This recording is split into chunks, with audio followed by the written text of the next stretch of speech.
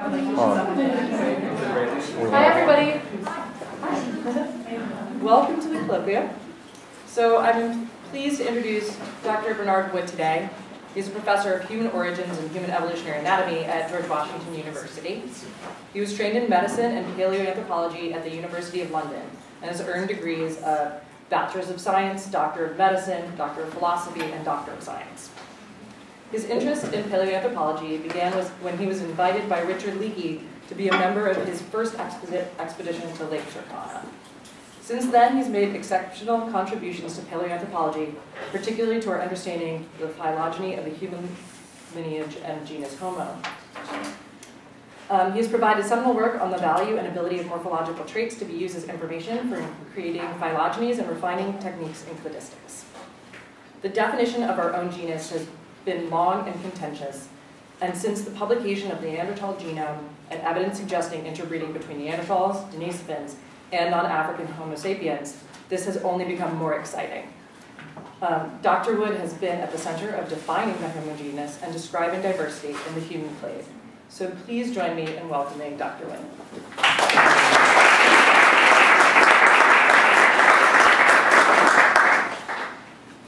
Thank you very much indeed. It's very nice of you to be here. I know there is food, but I somehow suspect that the quality of the food is not the reason that why you're here.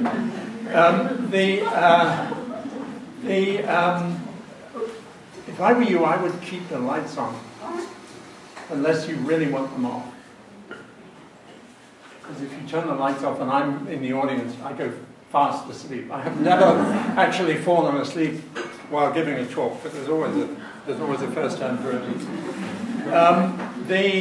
I certainly fell asleep when I was a junior doctor talking to a patient. I was so tired that I nodded off on her bed, and she very nicely woke me up and said that she knew that I'd been working the whole weekend and that she was very sorry and she hoped that I could have a good night's sleep.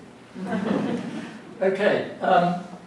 What I want to do, your colloquium is about extinction, which is not something that paleoanthropologists spend a lot of time thinking about, although some of my colleagues do, and I will try and point out to you why I think it's a rather dumb thing to do. Let me try and do that. And I know that this is a mixture of cultural anthropologists and one biological anthropologist plus some biological anthropology students and a bunch of archaeologists. So this is not going to be, you know, look what a clever chap I am sort of talk. This is going to try and help you understand what your biological anthropological colleagues are interested in.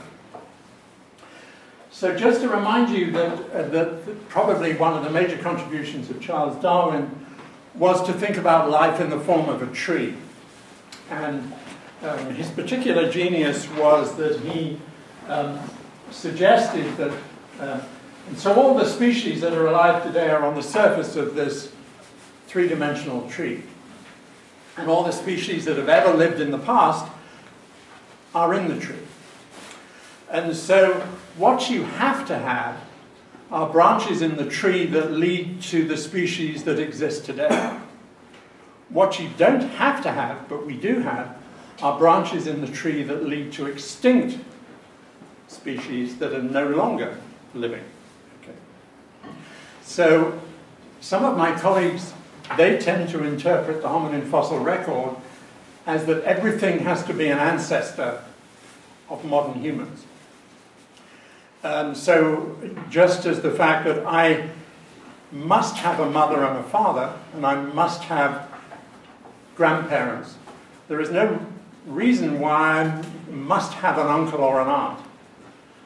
Somebody else probably must have them, but I don't have to have them. So what I'm going to try and persuade you is that the hominin fossil record does not just consist of ancestors of modern humans, it consists of a bunch of branches, most of which didn't find their way to the surface of the tree. In other words, they're not alive today.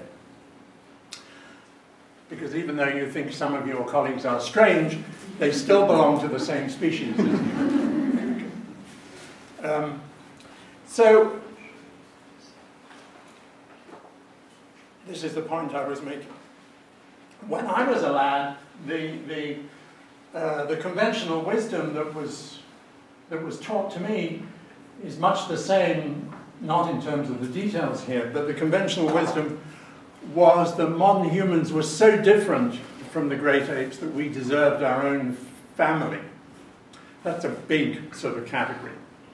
And that family was called the Hominidae, and therefore human ancestors were called hominids, which is the informal version of that. Now, for reasons that I will tell you about in a second,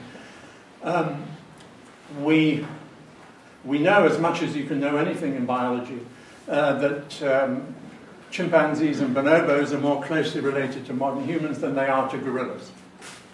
Now, if you think this is something to get your head around, imagine being a chimpanzee or a bonobo, and somebody tries to persuade you that you're more closely related to the people going round the zoo than you are to the guys in the next door enclosure. You sort of scratch your head and think that doesn't make sense, but that's, believe me, there is a lot of evidence that suggests that chimpanzees and bonobos are more closely related to modern humans than they are to gorillas. So the surface of the tree of life around us looks like this. Here are modern humans. Here are common chimpanzees and bonobos and mountain and lowland gorillas, and orangutans from Borneo and Sumatra. If you look at the genetic differences between these, the chimpanzees and bonobos were separated by the emergence of the Congo River, the bonobos south of the Congo River, the common chimpanzees to the north and west and east. And that probably occurred a couple of million years ago, which luckily coincides with the information that the geographers and geologists have about the origin of the Congo River. So the Congo River is an example of the formation of species because of a geographical barrier. Like all teachers, I'm giving you the example that works best. Okay. There are lots of examples where speciation has occurred and we don't really understand the mechanism, but that's a very obvious mechanism. So basically, if somebody asks me at a party, what do? I say, well, I'm interested in what happened between the common ancestor of chimpanzees and bonobos, and they're already left, okay, because they don't know what a chimpanzee or a bonobo is, or they're Republican and they don't want to think about these sorts of things. So I say I'm interested in what happens between the hypothetical common ancestor of chimps, bonobos, and modern humans. And so basically I'm interested in that line. Now the fossil evidence that we think that might be relevant to that line looks like this. And what I've done for the biological anthropologists is to break this down and to color code it. So anatomically modern humans are here. The grade I'd call pre-modern Homo is this color. These are creatures, Homo habilis and Homo rudolfensis. This might not be a separate species, and I just want to warn you that this is a really speciose interpretation of the fossil record.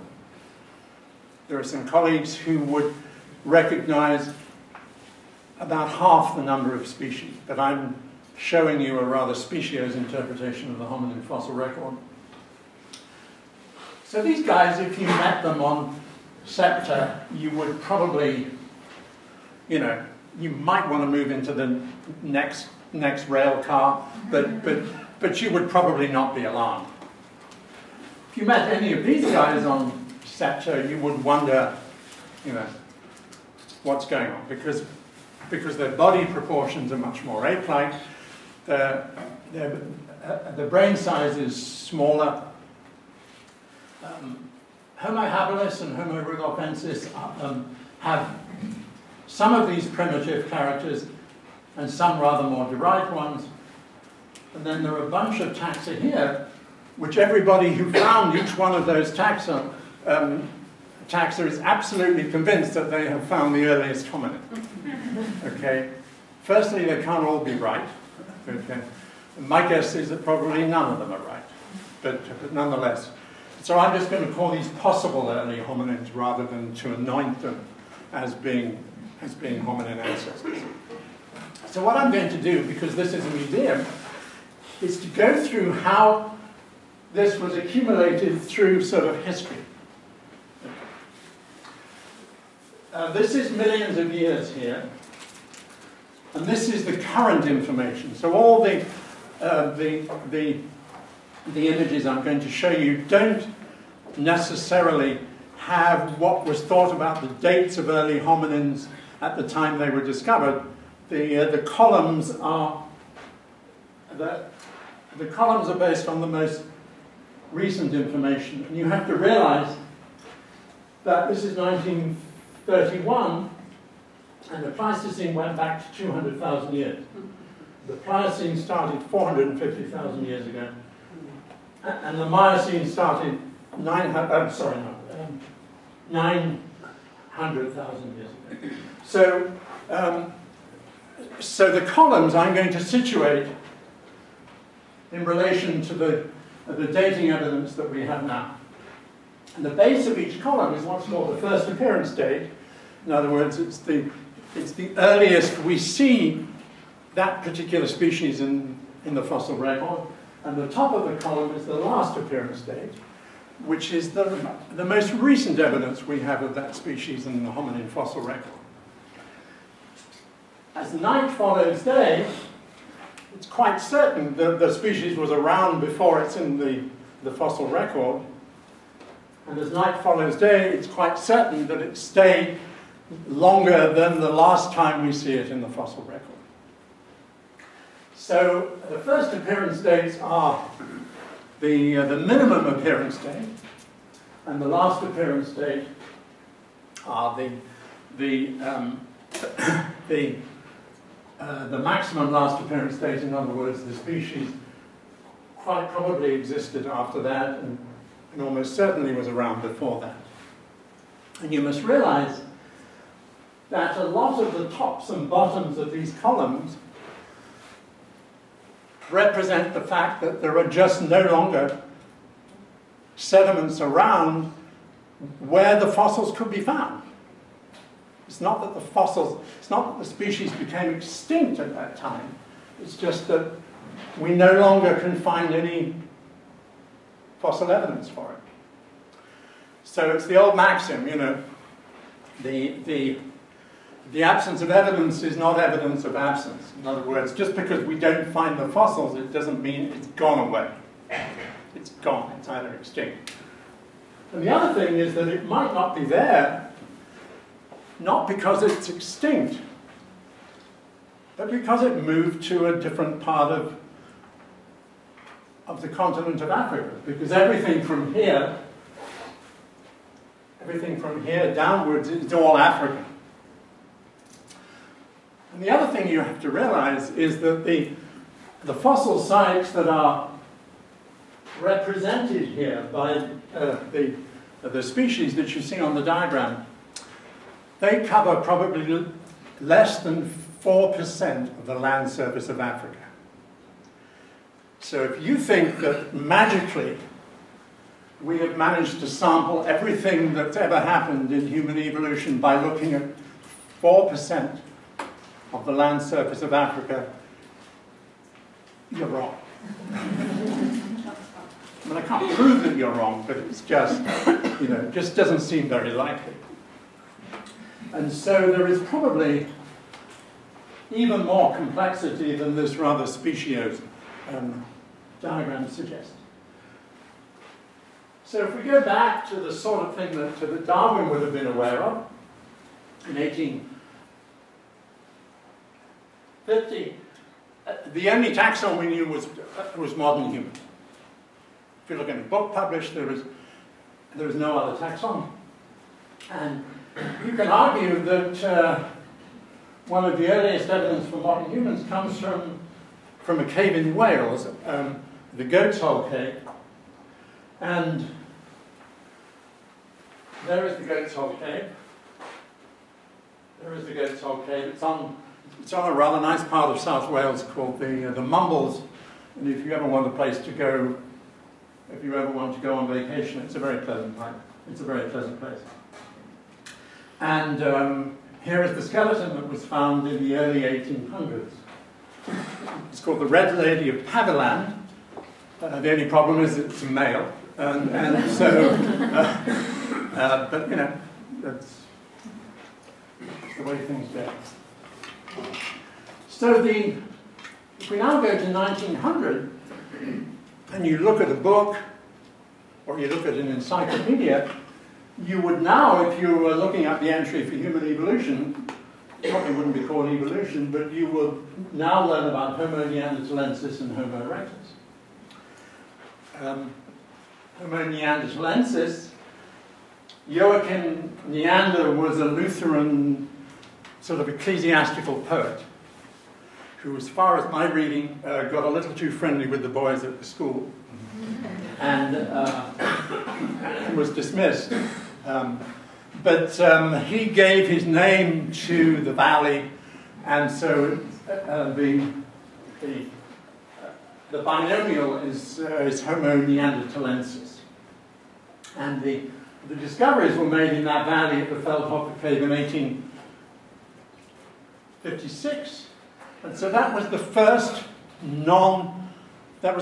evidence of a close relative of ours that wasn't modern human. There is the Feldhof. The cave is down here. He went there to write, to get inspiration to write hymns. When this was taken, it was an open cast mine. So I don't think you would come up with any really bright ideas for lyrics for a hymn if you went there. They, with hindsight, were not the first Neanderthals. The first Neanderthals to be found was probably this charred skull, which came from a cave in Belgium, and this cranium here, which was found in 1848 on the Rock of Gibraltar, a cave in the Rock of Gibraltar. So in hindsight, these are probably the earliest Neanderthal fossils to be discovered. What about Homo erectus? Well, Homo erectus was discovered largely because of the influence of Ernst Haeckel. The one like Darwin, Darwin was convinced that the African apes were more closely related to modern humans than the Asian apes, whereas Ernst Haeckel was convinced that the Asian apes were more closely related to modern humans. Whereas Darwin suggested, therefore, that if you wanted to find evidence of human evolution, you should go and look in Africa. If you use the logic of Haeckel, you should go and look in Asia. And that's what this guy did, who read Haeckel's book, and he was a doctor, and he managed to join the Dutch East India Company, and he went out to the island of Java, which is now part of Indonesia. And then in the early 1890s, he discovered he initiated some excavations, and they were really nicely done excavations. If you go to Leiden, you can see the excavation notebooks, and you can see the photographs of the excavations. They were done in a very serious and effective way. So this clearly was not a modern human. It had a pretty small, it had a brain volume which was substantially less than 1,000 degrees, and even your worst enemy probably has a brain volume of 1,300 cc's. And so, so initially he thought this was he was probably a fossil chimpanzee, but a fossil chimpanzee that was walking erect because of the nature of the femur. So he called it Anthropopithecus. And then he changed his mind. A year later, he changed his mind, and he scrubbed out Anthropopithecus, and he called it Pithecanthropus. We no longer use that, the genus, but that's what he called it. So that was the beginning of Homo erectus. So if we now move to 5 years after I was born, when I wasn't really yet interested in human evolution, there are some more taxa on the scene. There is Homo heidelbergensis, which was enigmatic then, and we still don't really have a well-developed understanding of Homo heidelbergensis. Is heidelbergensis essentially the ancestor of Neanderthals, and maybe you should just merge heidelbergensis into Homo neanderthalensis, or is heidelbergensis something other than just the ancestor of Neanderthals? By that time, discoveries had started to be made, not just in Asia and in Europe, but in Africa. So these discoveries, oh, sorry, there's a bit of a glitch. Okay. If you go to Sussex, and you go to the village of Piltdown, you can find a pub which is called the Piltdown Man, which serves really passable beer, but you would regard it as warm, but that's the bad news. The warmth is the bad news. The good news is that it actually tastes of beer. Okay. So, and this is where this man, Charles Dawson, had been looking for fossils, and he had been, he was an attorney, which explains everything, and he was an attorney who was looking after an estate called Barkham Manor. And somebody had said that there were fossils being discovered there, and he started to dig these pits along the drive that went up to Barkham Manor. And he managed to interest a man called Sir Arthur Smith Woodward, who worked at the Natural History Museum in London. And to cut a long story short,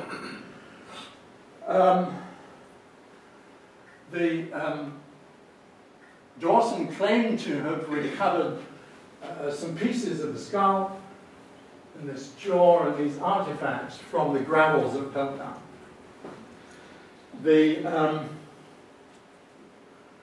This created a big stir, and you have no idea. I mean, if you look at the Illustrated London News, this is the front page of the New York Times.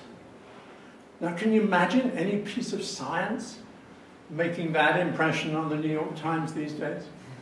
I mean, you know, Donald Trump's this or Carly Fiorina's that, but, you know, this was just, you know, this was all over the, so that was the front cover of the Illustrated London News. This is the front page of the New York Times. This is a magazine called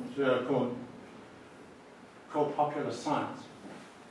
And so, and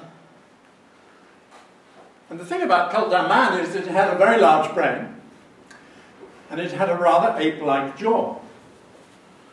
And the reason it had a very large brain was because it was a modern human brain, and the reason it had an ape-like jaw is that it was an orangutan jaw. Okay? The problem was that when Raymond Dart, and it wasn't until the 1950s that Sir Wilfrid LeGros Clark and Joe Viner and Kenneth Oakley,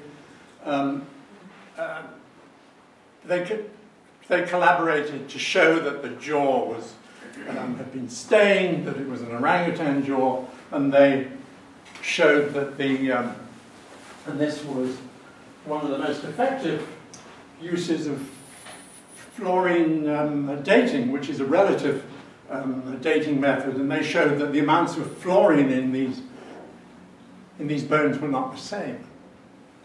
And the really damning thing was that there was an elephant, I think a mammoth bone or a tooth, which Dawson claimed had been found there, and it was radioactive.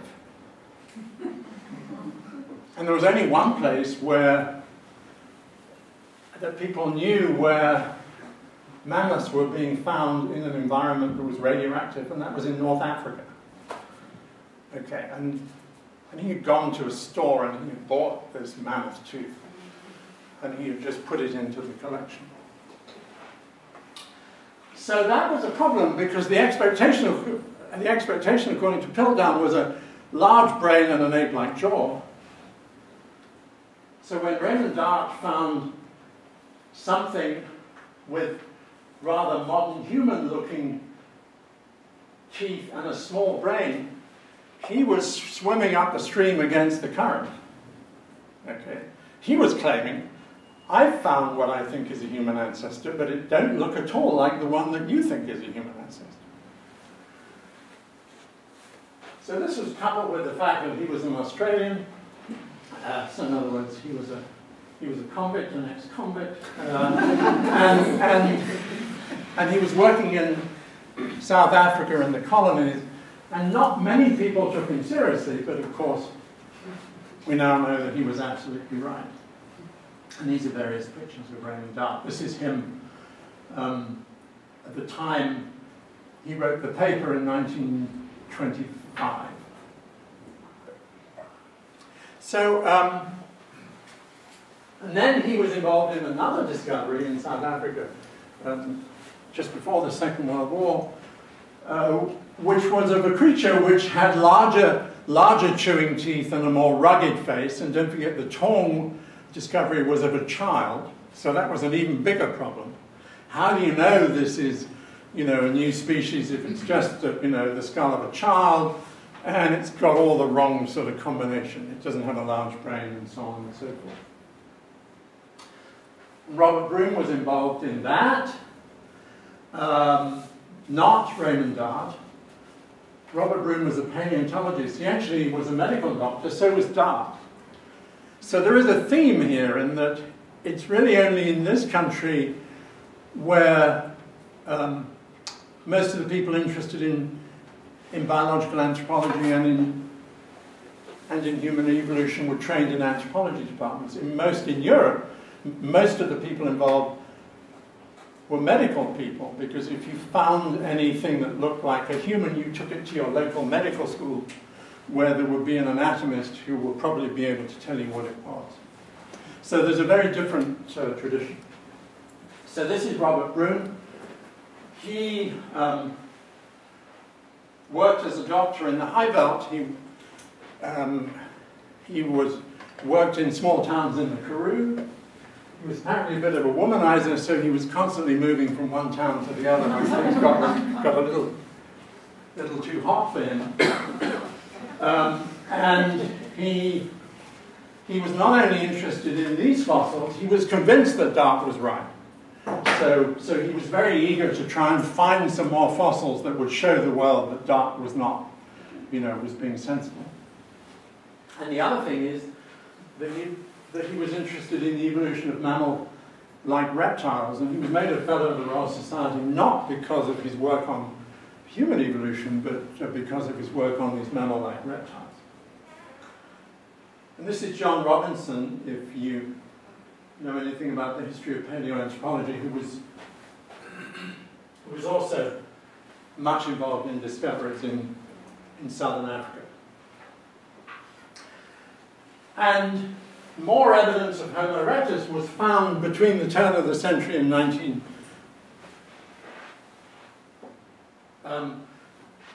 in the mid-century. This was in part not the discoveries, but the subsequent discoveries were the work of Davidson Black, who was a Canadian anatomist working in the Peking Union Medical College. And really, for the first time, there was a non-medical person involved in discoveries to do with human evolution, and this is a man called Ralph von Koenigswald. You can see here he's looking at fossils that he had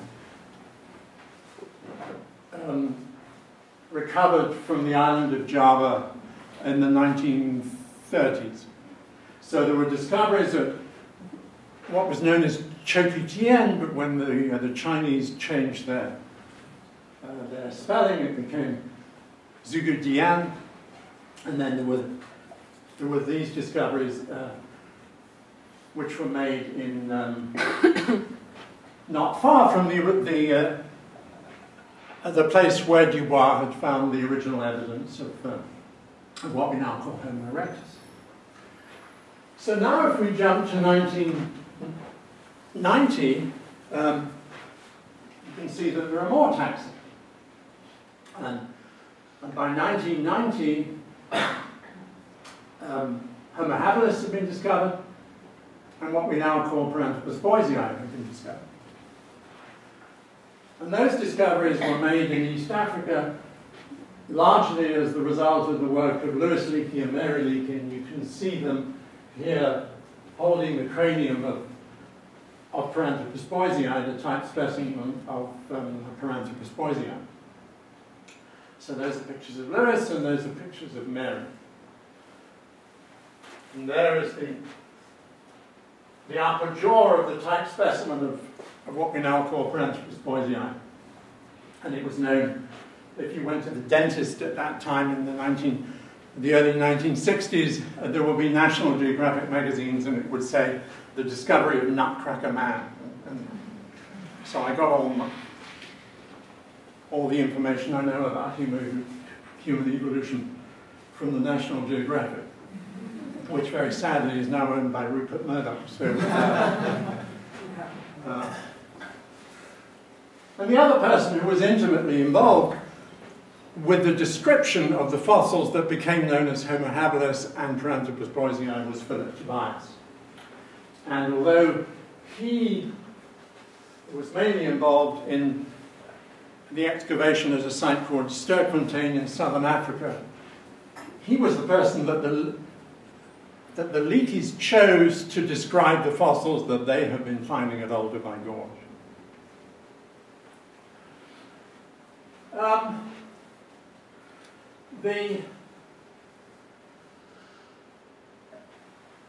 We now go to a period when, so up till the late 1960s, most of the activity in Africa had been either concentrated on the cave sites in southern Africa, and the only site in East Africa which was really productive, apart from just a few fossils that have been found from a site that we now know as Laetoli.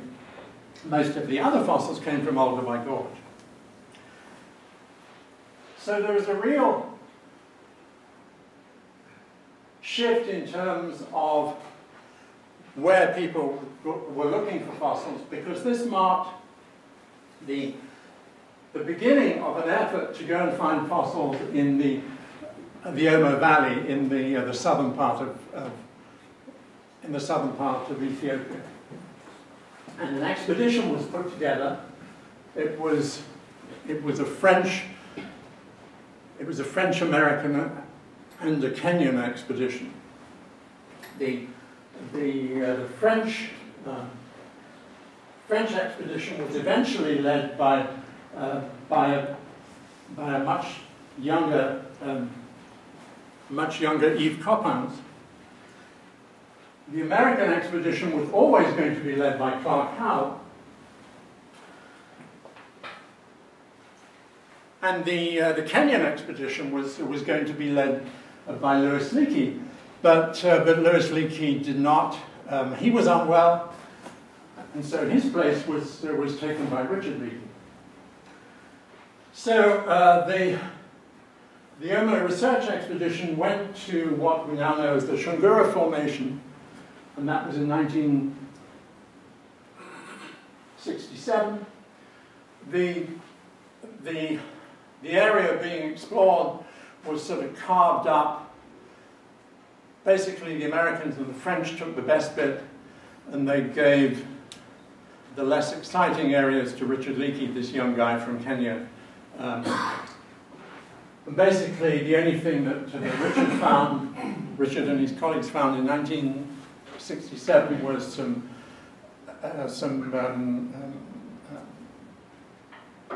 remains of some isolated chips at the place of white sand and brown sand, and a couple of rather modern human-looking crania, but nobody knew how old they were, and so Richard thought, to hell with this. I'm not going to go back.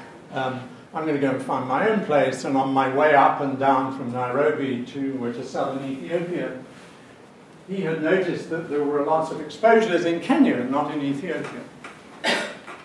So that began the research of what was then called Lake Rudolph, and is now called Lake Turkana. And then Richard, once it became plain that there was some archaeology there, he invited a colleague with whom he had worked at a place called Penn, a man called Ben Isaac, who is an archaeologist, who is a lovely man, and he unfortunately died much too early, but he taught me whatever I know about archaeology.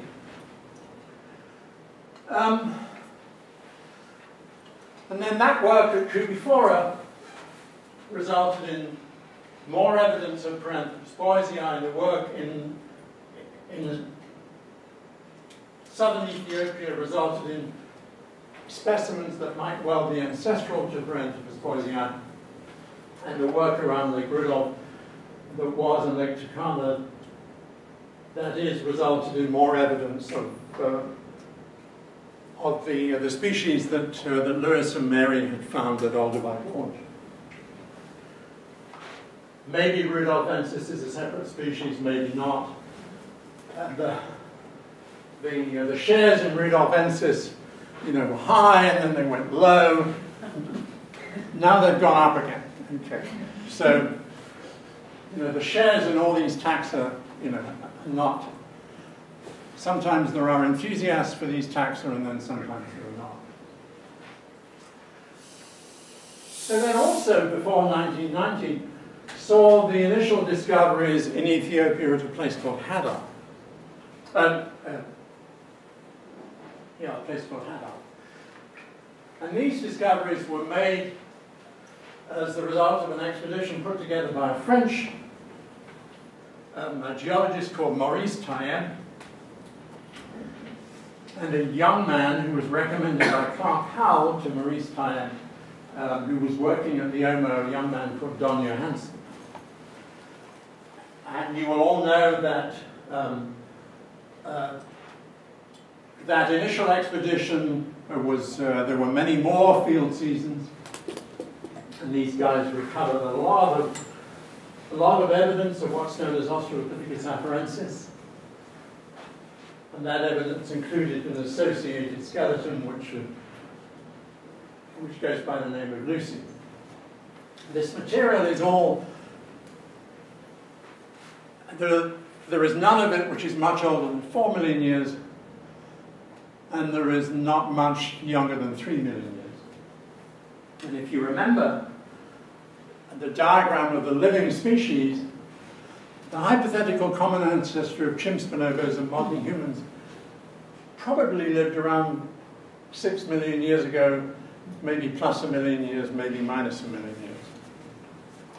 So we're now getting relatively close to when the molecular biologists would suggest the hypothetical common ancestor of chimps, bonobos, and modern humans lived.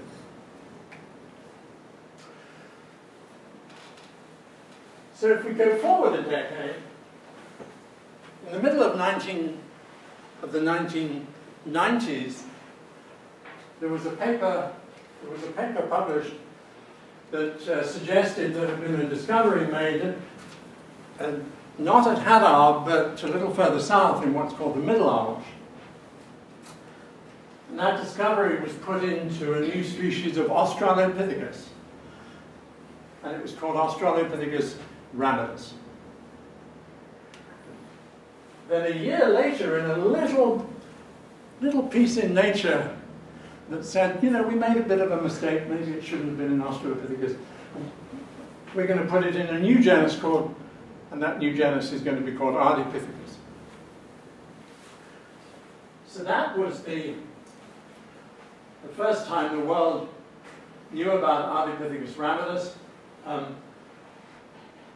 Just a nod in the direction of John Cowell, who had worked in the Middle Awash Valley before Desmond Clark and Tim White, and in fact many of the sites that they found fossils at were recorded by John Cowell. So the work in the Middle Awash was a combination. The two people leading the research in the Middle Awash were Desmond Clark and a young man called Tim White. And these people, until Desmond's death, they were sort of an odd couple. Okay. There was Desmond, who was extremely British. I say old chap. Wonderful to see. A bit like a sort of, a little like Peter Sellers playing an English major. Then Tim White, who was not like that. But nonetheless, these two guys got on because they were both really convinced that, the only way you can make any progress is to find more fossils or find more archaeology. And they worked together very successfully in the Middle Awash. And among the discoveries they made, along with an Ethiopian colleague called Bahani Asfar, was this was the initial evidence of Ardipithecus ramidus. It was just a piece of jaw. It was just a tiny piece of chance. It was just a tiny piece of a child's jaw. And then between 1993 and 1995, they excavated this associated skeleton, which was published in Science. There was almost a whole issue of Science devoted to not just this skeleton, but the other material that had been found. Basically, what these guys suggested was that at whatever the age of 4.4 million years, they had found the earliest hominid. They had found the common ancestor of all later hominids. Now,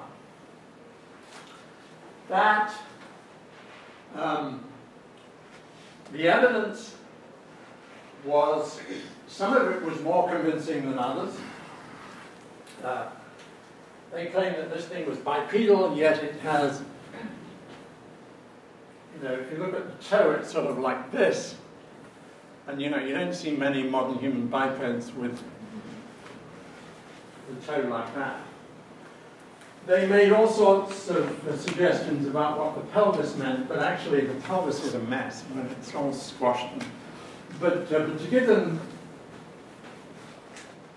their credit, this material was just incredibly soft and brittle. So it was a triumph to actually, to excavate the material that they did find, but it's not entirely surprising that some of it was in really bad condition. So also between 1990 and 2000, Mead Leakey was involved in the discoveries on the west and the south side of Lake Turkana of what became known as Australopithecus anamensis, and you can see me here just scraping the sand away from the jaw, and you can see them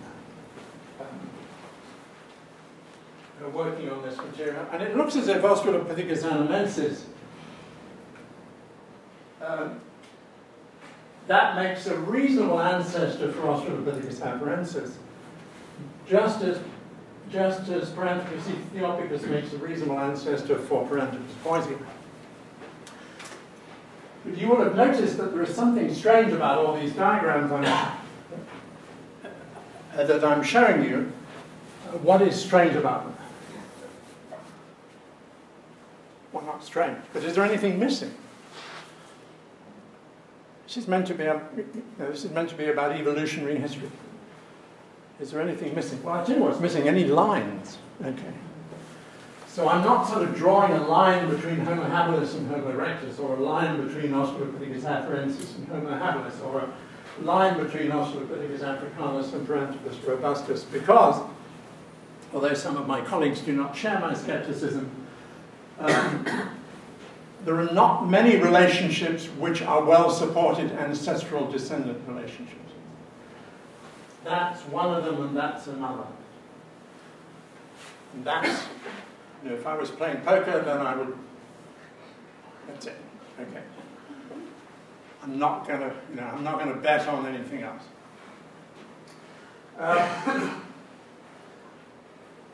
So then we go to Sahelanthropus chadensis. And this was the result of discoveries made by Michel Brunet, who went to work in the Chad desert. And he discovered this cranium here of what he called Sahelanthropus chadensis. And this is probably around 7 million years old, which is at the older end of the time bracket that the molecular biologists would suggest for the common ancestor of chimps, bonobos, and modern humans. And for my money, it's not a hominin. It's probably an extinct clade that's somewhere between the modern human clade and the chimp bonobo clade. And you can see here, there's a very evident ridge around the base of the canine there. And that's a sort of ridge you see in apes, but you don't see it in early hominids. And this is a reconstruction of the Sahelanthropus cranium. And one of the points they make is that the foramen magnum is pretty horizontal, whereas in common chimpanzees it tends to face so that it would tend to face this way, that way. But in bonobos, the foramen magnum is about where it is in Sahelanthropus chadensis.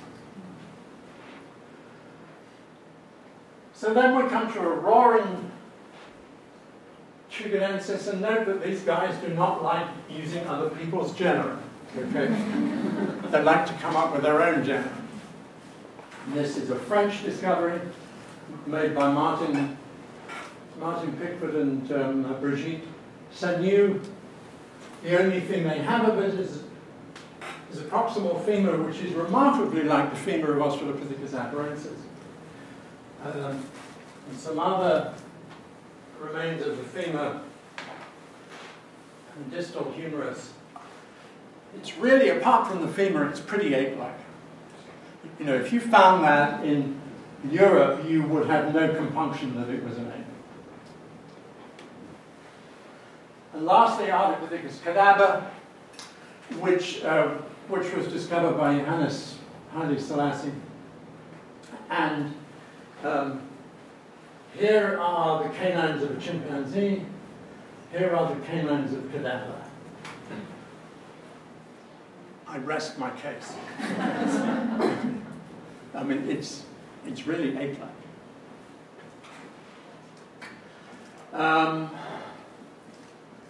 Okay, now we come towards the present. Then there is Lee Berger's discoveries at a cave called Malacca. And this is the cave behind here, and the cranium from one of the two associated skeletons. Here is one of them which is juvenile, and the other one which is less complete. They're claiming that this is something different from Australopithecus africanus, and might make a plausible ancestor of Homo.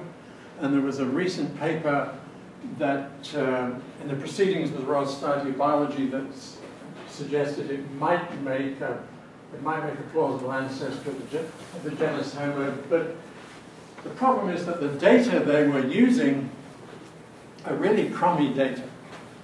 And they're using these rather crummy data to do a cladistic analysis. And they claim that this cladistic analysis is powerful because they collect together a lot of data. But in my humble opinion,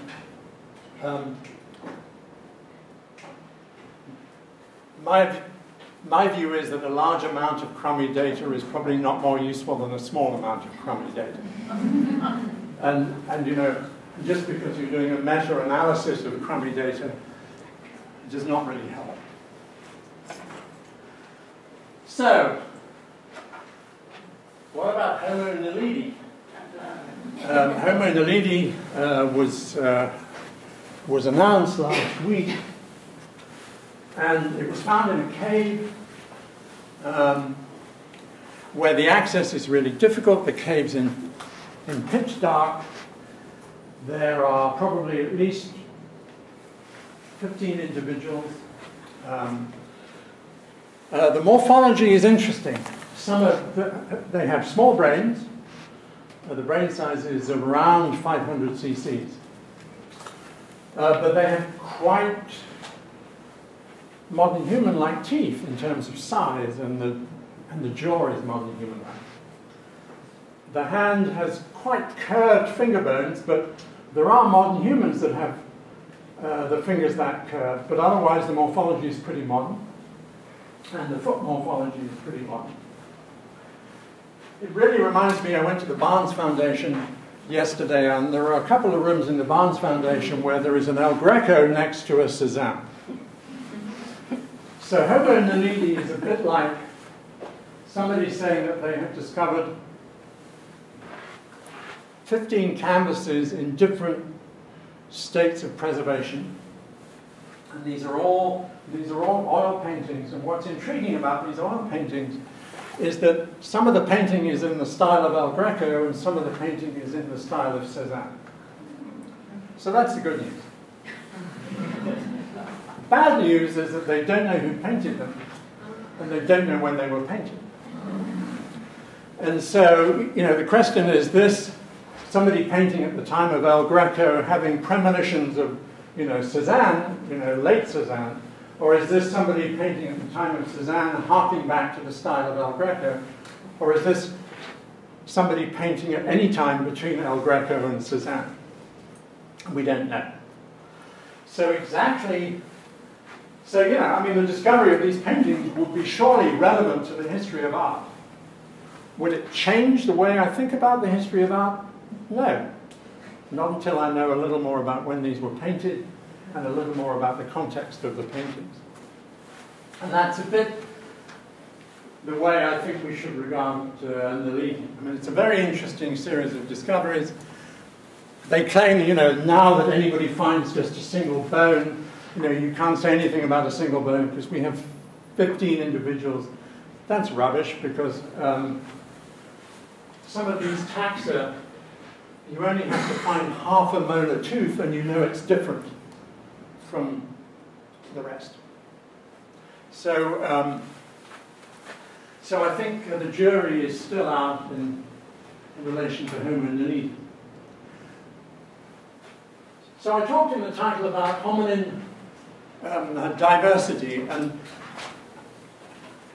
really diversity in the way that we talk about it means how many of these guys and girls were alive at any particular time. And if more than one hominin species was alive at any particular time, especially in the same continent, that would be evidence of taxonomic diversity. And my take of looking at the evidence is that there is not much evidence of taxic diversity or taxonomic diversity up in here, largely because the fossil records of these guys hardly overlap in terms of what regions of the body are represented. So it's a bit like saying, you know, this is a forward fusion, but the only thing I'm going to tell you about, you know, I'm going to show you about the forward fusion is the lid of the trunk and the gearbox. You know, but this is a Honda Accord, but the only thing I'm going to show you of the Honda Accord is the radiator and one of the wheels. Well, you know, I don't know that these two things are different because I don't have anything in common that I can compare. That's not quite true because, but you know, we know nothing. We know nothing about the We know nothing below the knee about Aurorantuganensis, and we know nothing about the wrist bones, yet we know a lot about the wrist bones of Ramidus, and quite a lot about the foot. We know almost nothing about Cadaver's lower limb, and we have no evidence of Sahelanthropus chadensis below the neck.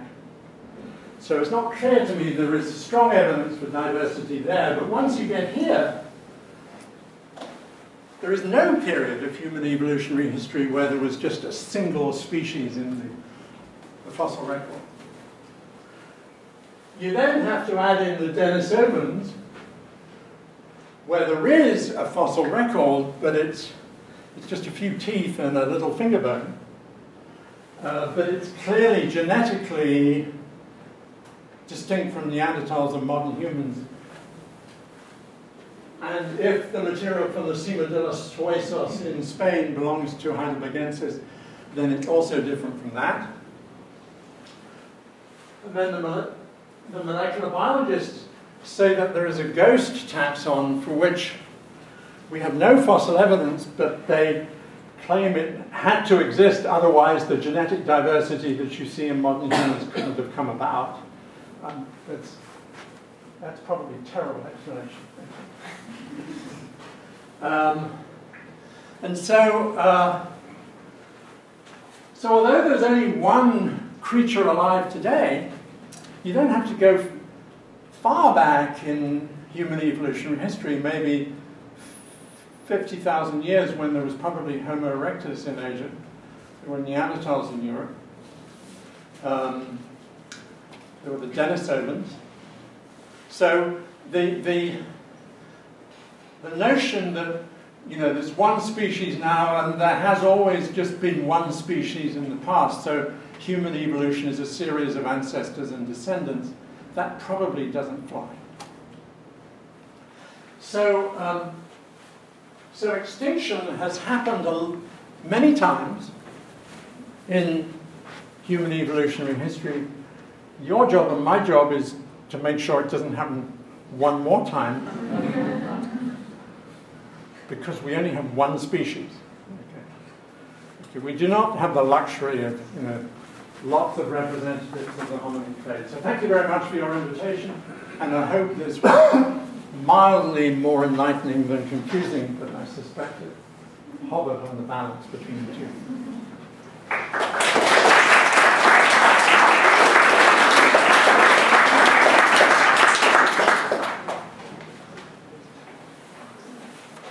Are there any questions? Yes. Fascinating talk. So I was wondering whether we can say, or there's any sort of idea on how, at least within, let's just take the genus Homo, whether we know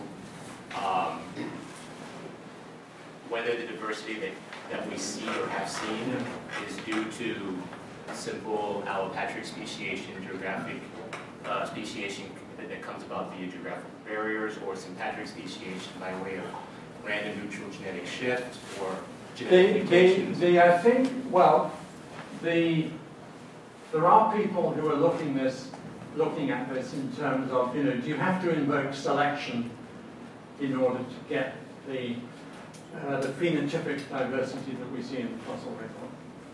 And for some parts of the skeleton, there is no need to invoke a selection. You can just do this with drift. And for other parts of the skeleton, you do need selection.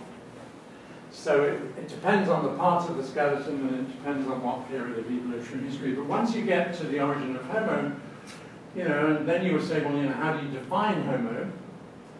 Well, you know, do you define Homo because it's something that doesn't look like these archaic hominids? Or does it have something which we see in later Homo? In other words, you know, to my mind, Homo needs to be an obligate biped. It probably needs to no longer have large chewing teeth. It needs to have relatively small chewing teeth.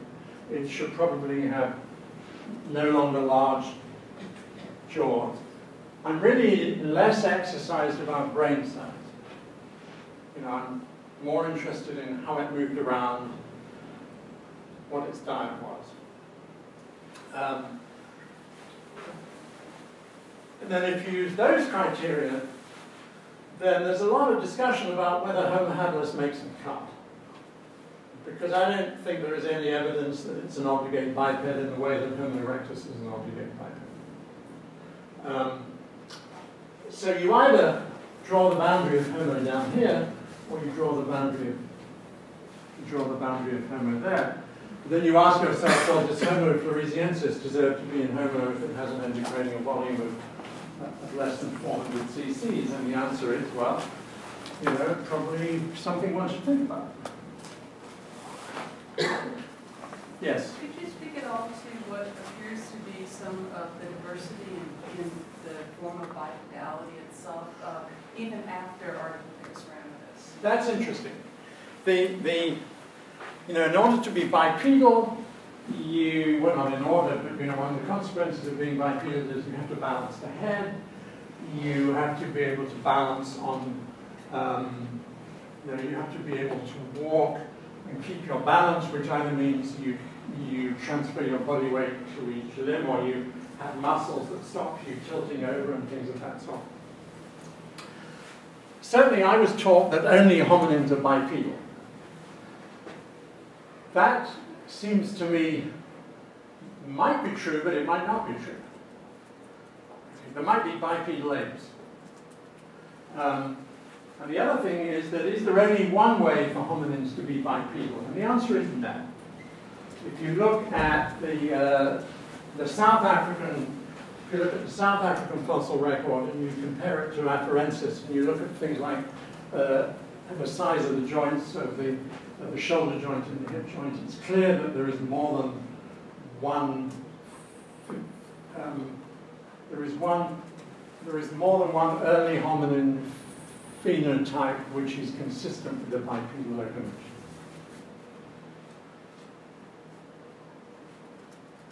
Yes? In the examples where you only have one fossil or one... Well, I mean, there are very few where you only have one fossil, but there are quite a lot where you have no more fossils than the fingers of the fingers that you have. So maybe the question isn't relevant then, but I was wondering how scientists eliminate the possibility of individual mutations or birth. They don't, because some of my colleagues are convinced that Homo floresiensis is a, you know, some sort of pathology, and in the past, the explanation for Neanderthals was that they were just, you know, a bunch of pathological idiots, literally. The problem with the pathological sort of explanation is that it is just as exotic as the fact that there might be a new species. You know, and every time, you know, you discover some behavior, if you're a cultural anthropologist, you say, well, that's not, you know, normal behavior, that's because they were, I don't know, you know, doing this, that, or the other. My sense is that the null hypothesis should be that unless we can really demonstrate pathology, we assume that what we're observing is normal, you know, whatever normal.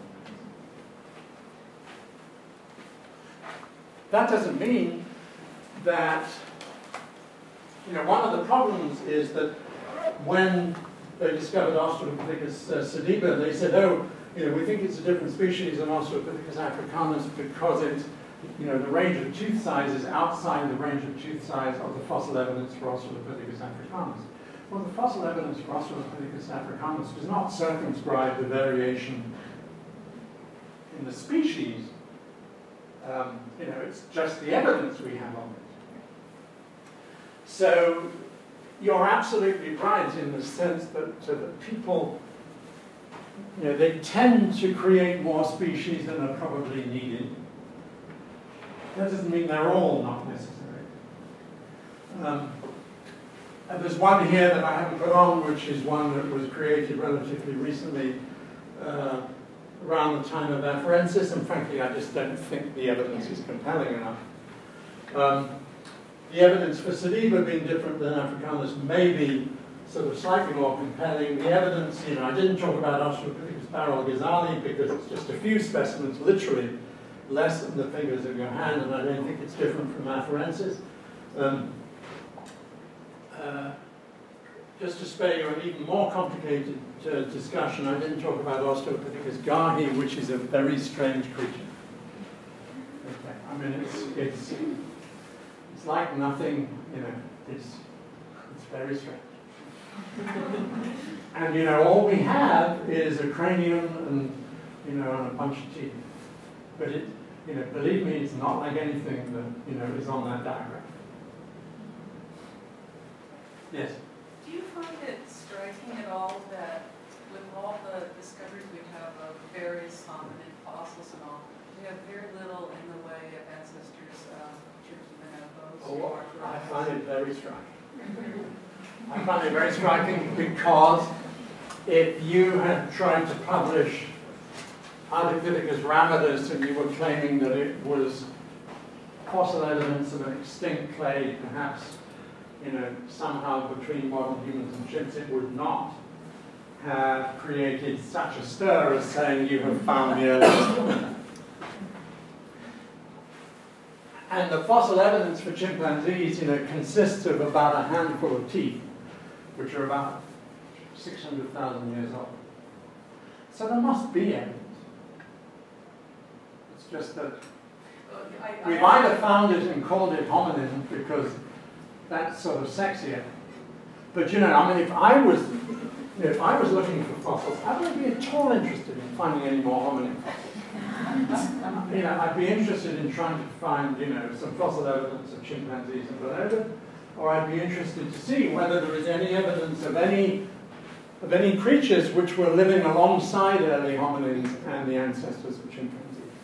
Yeah, I asked in part because not so long ago I don't think it was given, at least at the time it was published, name, a Latin name, but there's that grasping toe foot. The foot, the Bertini foot. Yes, that's probably, it's like 3 million or something. That's probably the same thing as ramidus. I've wondered, yeah. You know, but I mean, you know, I mean, the most economical explanation of the Bertini foot is that it is ramidus, or it could belong to, you know, another species, but you know, that will be a little rash on the basis of one foot.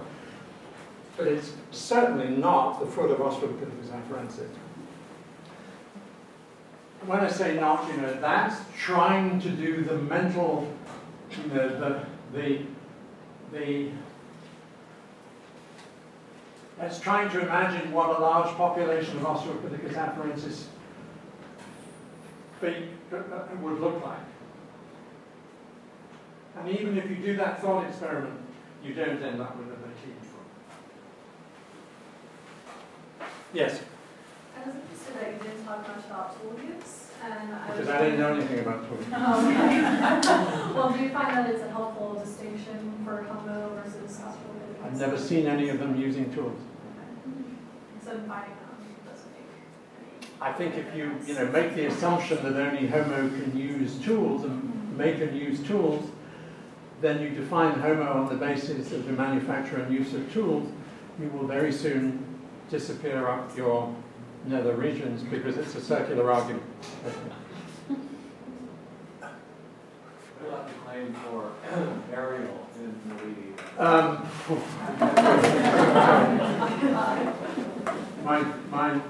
my doctor told me I shouldn't talk about it.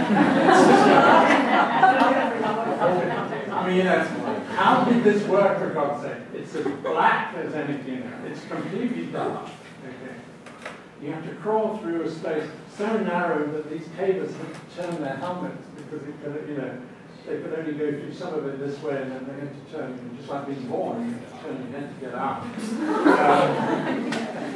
And how the hell did this, you know, I mean, I have no idea what they were smoking when they came up with this idea.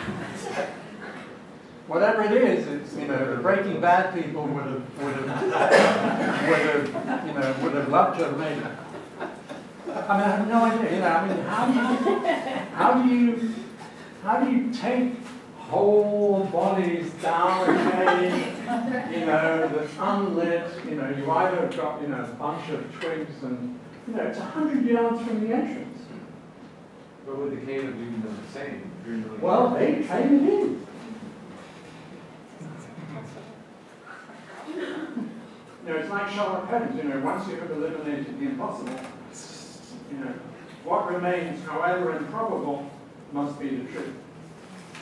And I can, you know, systematic burial is not, you know, is not the truth. Yes. Yes. So, Yes. well, it's quite a striking talk that you gave, and I specifically noticed that you didn't draw any lines, and that you mentioned you didn't draw any lines. Given that it lacks lines, do you think that there should be, that people should take a look at this issue and reevaluate the state on an academic level and the textbook level? Oh, yes. I think the textbook should be basically rewritten to reflect. Oh, I mean, look, you know, I'm not smart enough to get you to rewrite. No, I know. I'm just saying, what your humble opinion? Well, you know, my humble opinion, we haven't come up with a good enough method to reconstruct phylogeny. And the difficulty is that if you read science journals like Nature or Science almost every week, they come up with a molecular phylogeny which conflicts with a morphological phylogeny. And so it's clear that the phenotype is quite often telling you whoopsies about relationships. You know, because our assumption is the more similar you are, the more closely related you are. But if the reasons that you're similar were the result of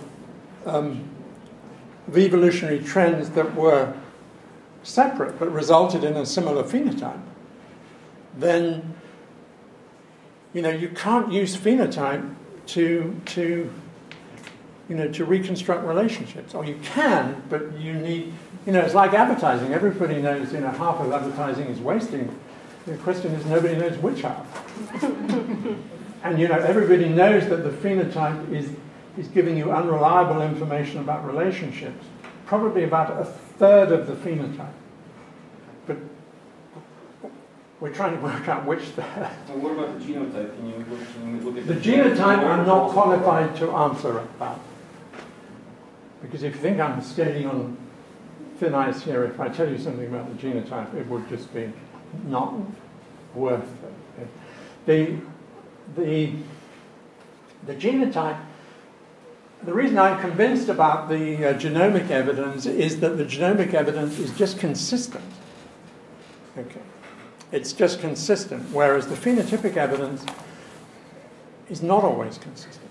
Arbitrary. Well, it's not arbitrary. It's just not consistent. And so, you know, you need to work out, you know, when I was a lad, you know, everybody said, oh, you know, the head and neck is going to tell you information about phylogeny. Don't believe anything to do with the limbs, because limbs, you know, it's all functional and it's probably going to evolve more, you know, likely to evolve in parallel or convergently. Now we know that that's not the case. So that's what when I'm not coming here, that's what I'm working on, trying to work out what parts of morphology are going to be more reliable for reconstructing phylogeny. Yes, and then... my question is about extinction. So if we have now one species and there used to be more than one, and this is an extinction seminar, yeah. So do we know why they became extinct? We know, you know, some of my colleagues, bless their cotton socks, you know, they take, you know, these extinction events and they say, there must be something happening in the climate that results in all these things becoming extinct. I've already tried to persuade you that the tops of these lines probably mean nothing. Okay. So, you know, to try and sort of chase a series of external events to explain the tops of those columns is probably a waste of time. The thing you have to realize is that if you look at mammal evolution across the board, the average time that a mammalian species stays in the fossil record is about 1 million years. Okay? And there's not a great deal of variation. So it sort of seems that mammals get weary after 1 million years. You know, God knows, you have to ask Tad why. But So sometimes, you don't have to seek an external explanation. Stuff just happens. Stuff happens. That's not a very convincing information. That's not a very convincing response, but I would urge you not to think that there has to be a reason for this line being here and that line being there.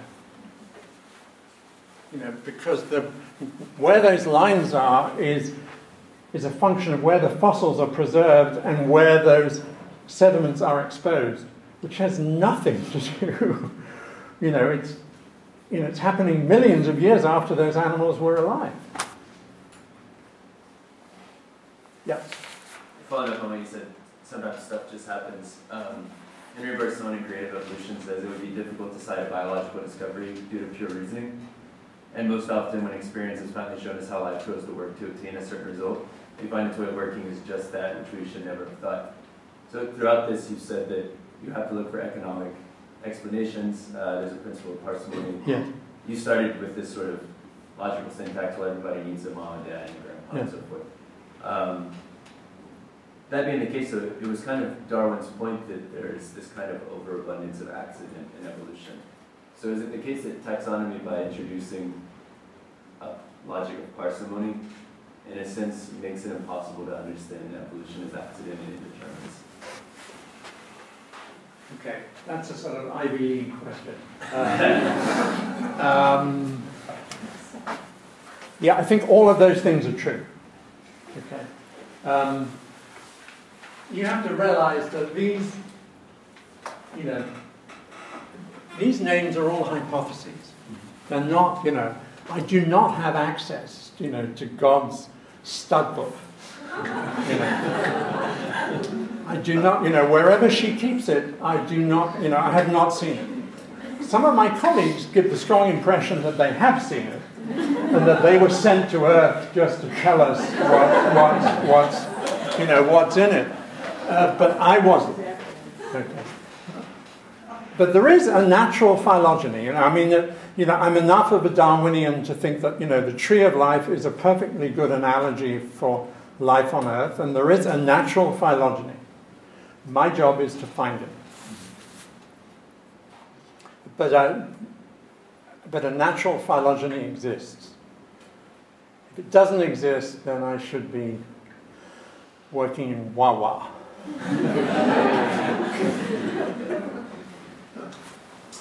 think Ron Clark has held on to Prometheus as Littlefoot's. Bless his cotton socks. Yeah. I agree with you. I was just wondering if you could comment on Prometheus in there. Also, on the maybe 6 months ago, the jaw, the mandible from. From Ledi Gararu. Yeah, Gararu. Yeah. I think the jaw and mandible from Ledi Gararu is not the same as Australopithecus. Right, well they say it's Homo, right? Well, they say it's Homo because it has some features with the jaws of later Homo, and I'm not going to argue with them. But, am I going to put more than $5 on that? No. Okay. Ron thinks that there are two taxa represented by the fossil evidence, which the rest of the world thinks is Australopithecus africanus, and the rest of the world is right.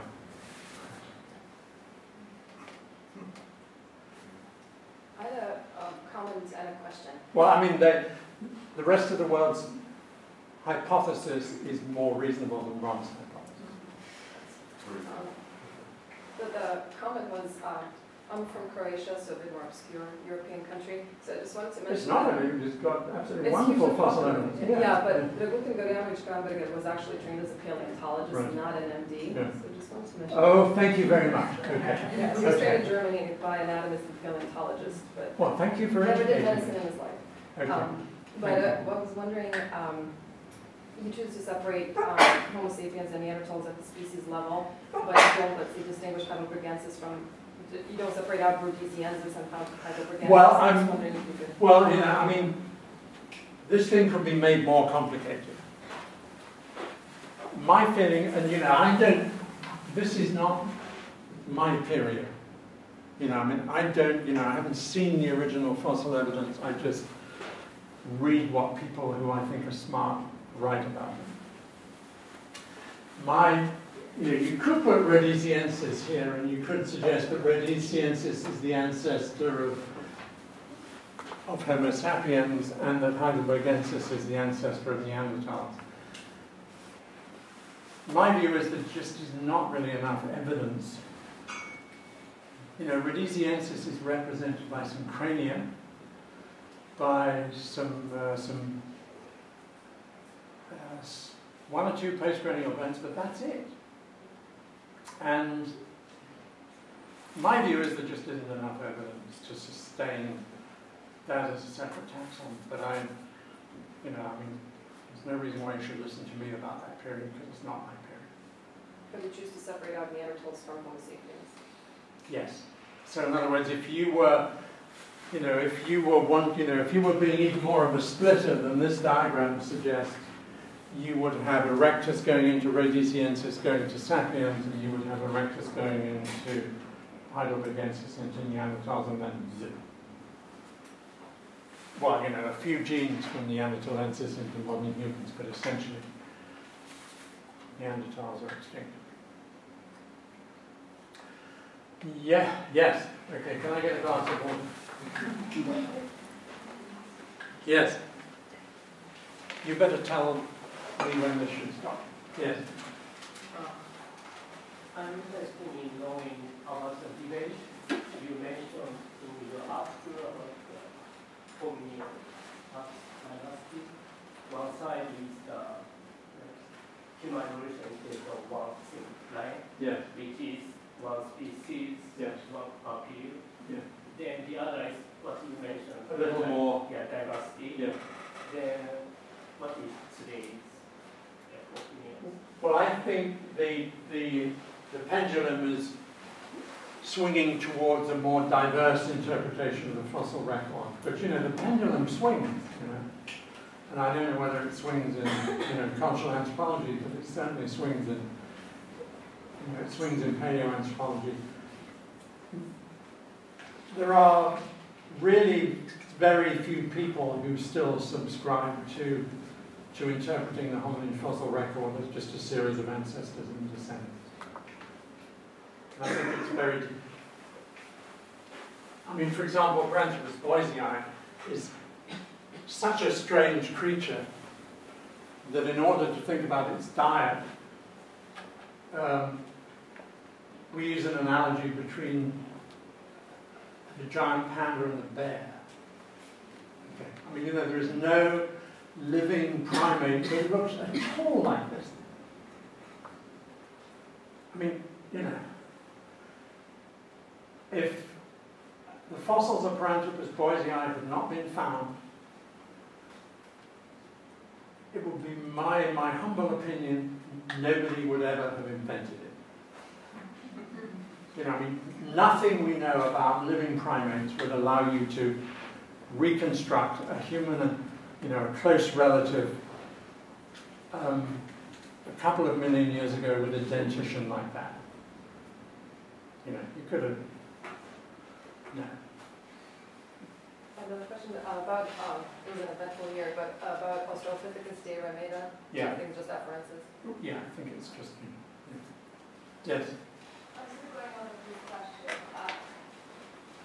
Most people accept that this more tree branch connected model, but given that people are creating new species and tax all the time, do you think that there's sort of a new way to then look at this tree model? If we can't sort of make those connections, is this a better way to say, okay, there aren't any lines to connect them?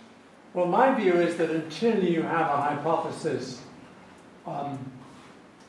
you know, about relationships which you think is reasonably reliable, then it's best not to confuse your mind and the minds of the other people by suggesting that you have. It doesn't create any sort of all these new names when you're not 100% sure if you're the same thing. Well, the names have nothing to do with how they're related. Right. I mean, you know, the names are just a sort of a hypothetical statement to say that I think this collection of fossils was not sampled from the same species as this collection of fossils. Isn't that a relationship? Sorry? them not being the same thing. No. Relation. No. Well, I mean, if they're the same species, yeah, they're related, but they're related because they're the same thing. Like males and females are related, they're males and females of a single species. But once you have a hypothesis that I think I'm collecting fossils which sample a taxon which is not currently represented in hominin taxonomy, then I have to generate a new, a hypothesis that I'm sampling a different taxon. And that's all those names are. In 5 years' time, we might find more fossils that sort of, what looks like a space between them might in 5 years' time be occupied. And you say, okay, that wasn't such a bright hypothesis after all. So I will change it. But in general, it's actually easier to merge species into one species than to take a single species and then split it. So I'm more inclined to represent the evidence in the specios way and acknowledge that what I have as separate species here may turn out not to be separate species. Yes? We have time for a second wait. Go ahead. Thank you for the talk.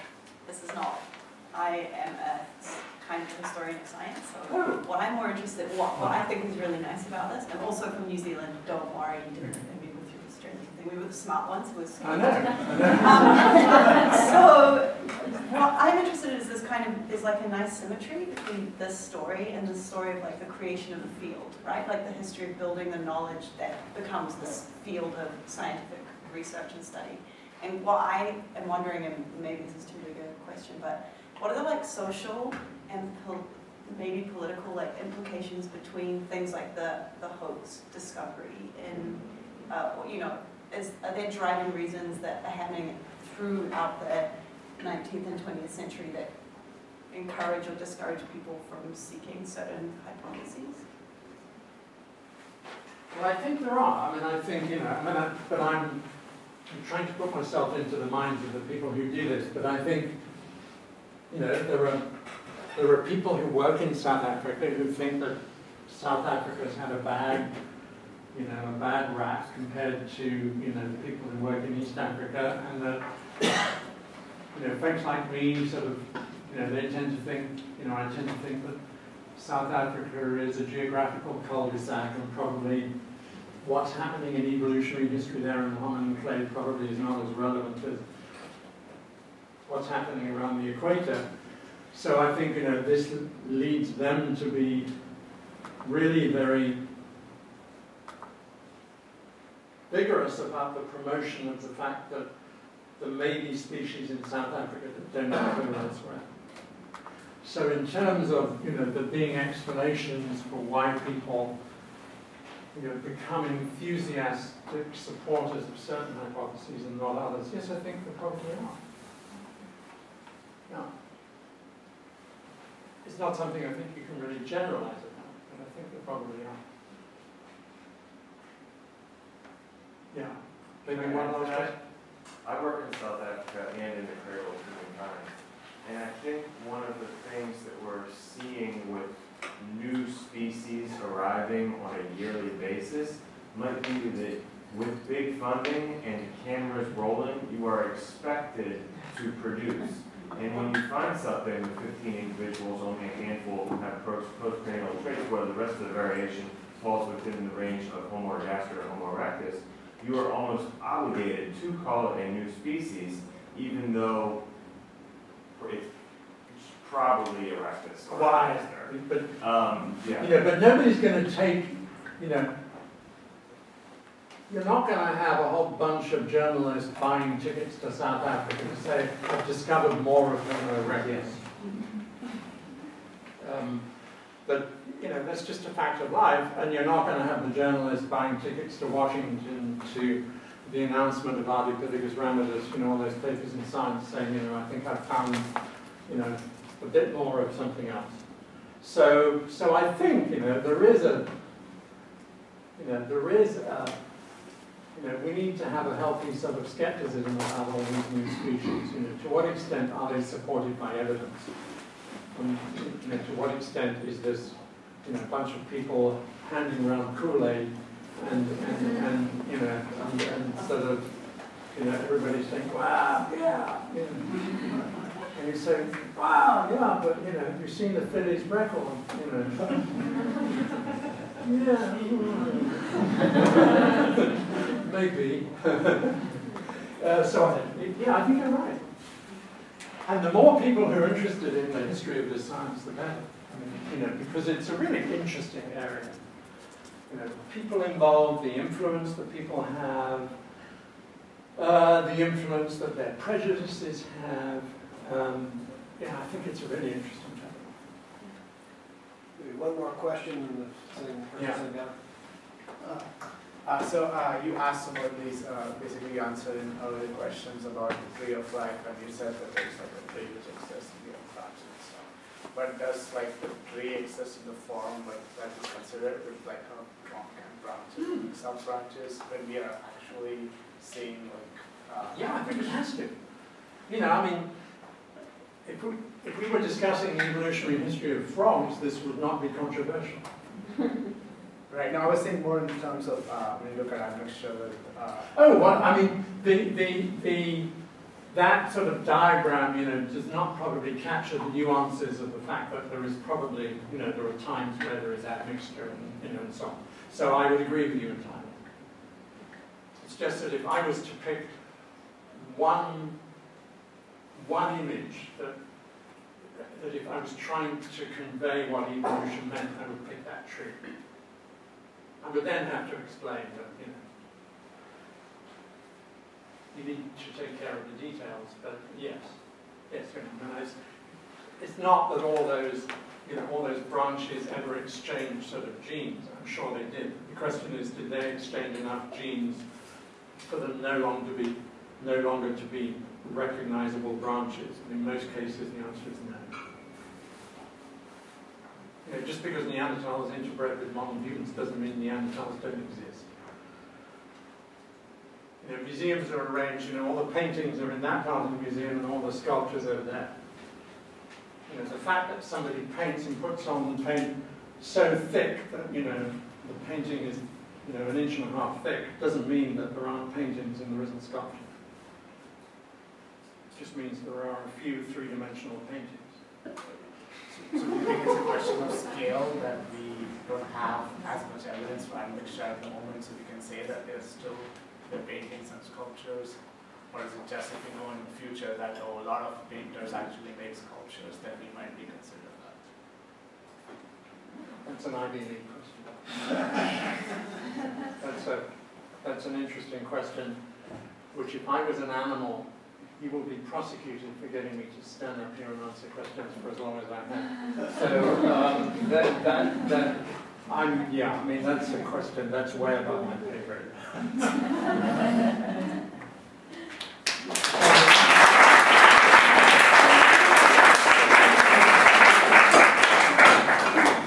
think that those taking the class are going to shift into 327.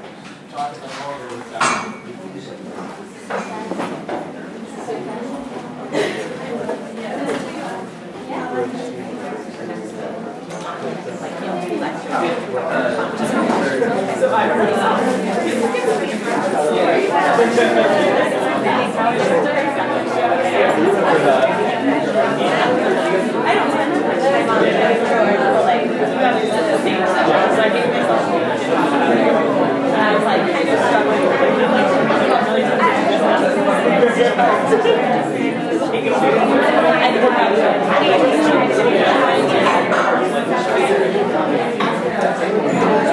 I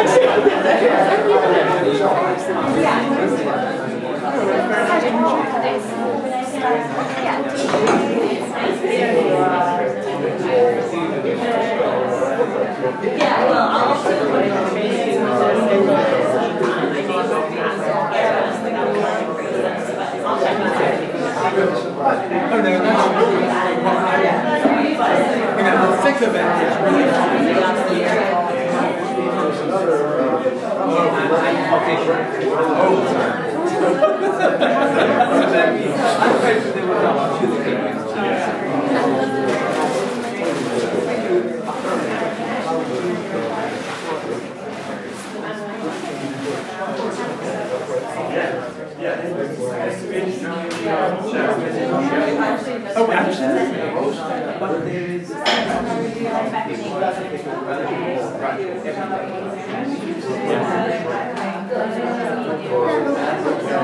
How interesting.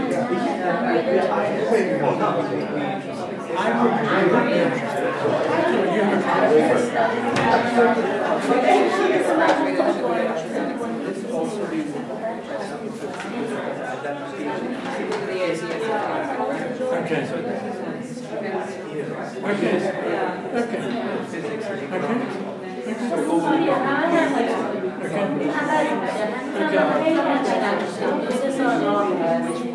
I need to go and talk to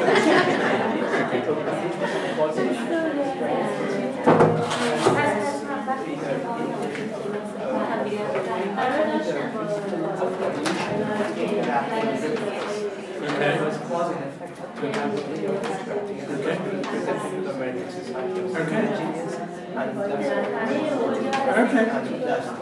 Let me have a look. Would you, okay, why don't you write your email address? Hi. Hi. How are you? Yeah, what are those? Two and one cohort. We need to move on to the class, so let's. Thank you, everyone. Thank you very much, indeed.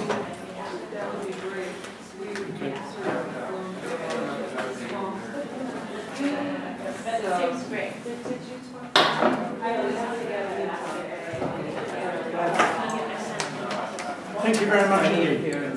Thank you very much. Nice to meet you. Oh, no, I'm not sure I do. Oh, yes I do. Well, part of what we're going to get into is the tax on what is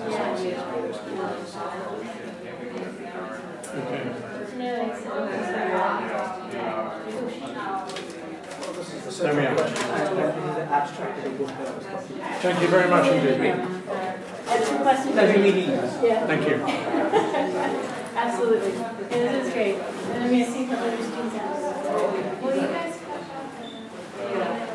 Thank you so much.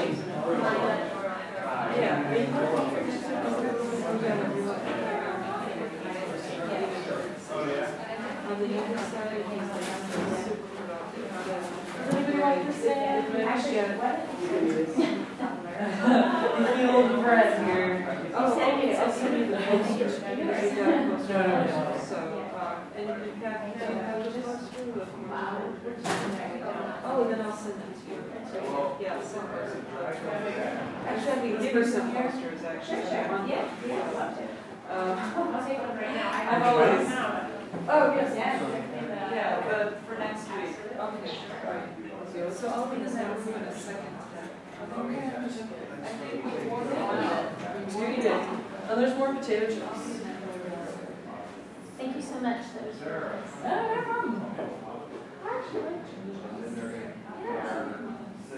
I think if we got cookies, that would be. Oh, yeah. That's quite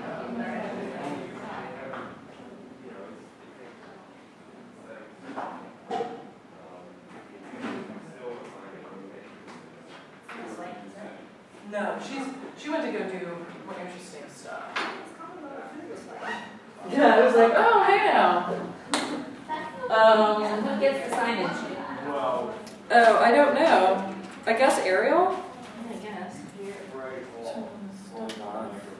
And then I guess... And then these are going to go bad, so I think we can just put them out of the... I put them in the fridge to keep them cold, and then I have these here, and these need to be moved somewhere else. Because they're not Those are the main offers. Ooh, Vino. I know, right? I was like, wait, actually, now I understand why we're not supposed to be going in there. But a lot of people came today, which is nice. Yeah, it's good. Asking questions.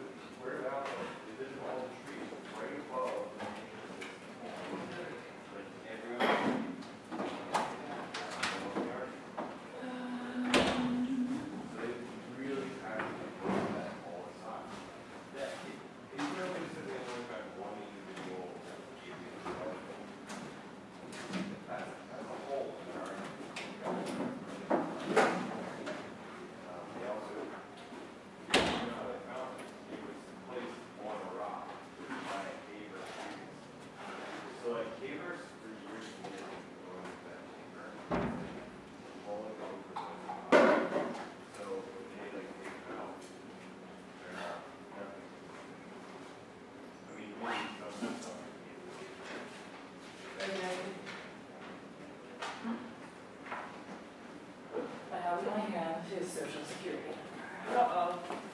Oh, yeah. Oh, what am I supposed to do with this? Oh.